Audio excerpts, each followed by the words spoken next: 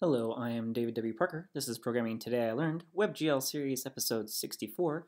This is the first time we're going to be looking at picking an object, and this is a throwback to a previous episode where we were reading pixels. So we'll be using the same kind of thing to pick an object.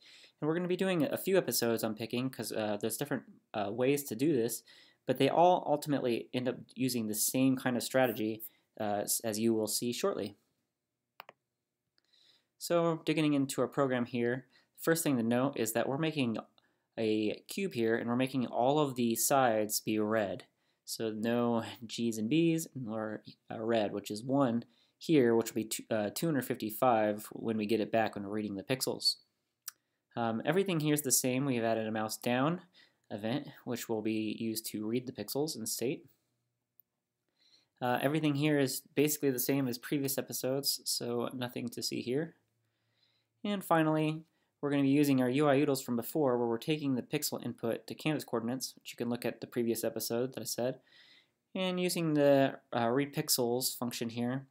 And then finally, when our pixels are loaded from this function, if the first pixel, which is the red, is 255, we will know we've selected the cube.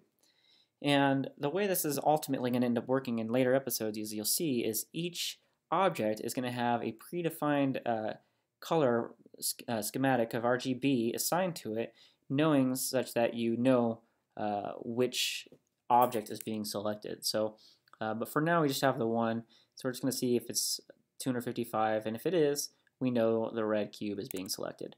So if we're clicking anywhere around here, we're not really going to get it, but then once we select it, you could see the cube has been selected.